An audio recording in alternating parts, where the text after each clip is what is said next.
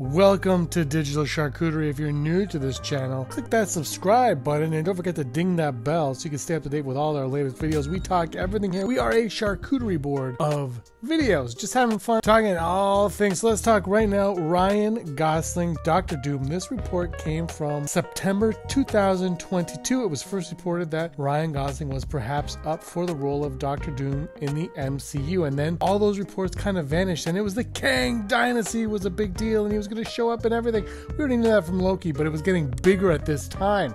The reports kind of mellowed out. We haven't heard much, and now in the last couple of days, reports have been surfacing that Ryan Gosling did indeed meet with Marvel, and Marvel now is seriously considering Ryan Gosling as their Dr. Doom. And what makes the timing of this all the more intriguing and fascinating is the issues with Majors, Jonathan Majors, your own Kang.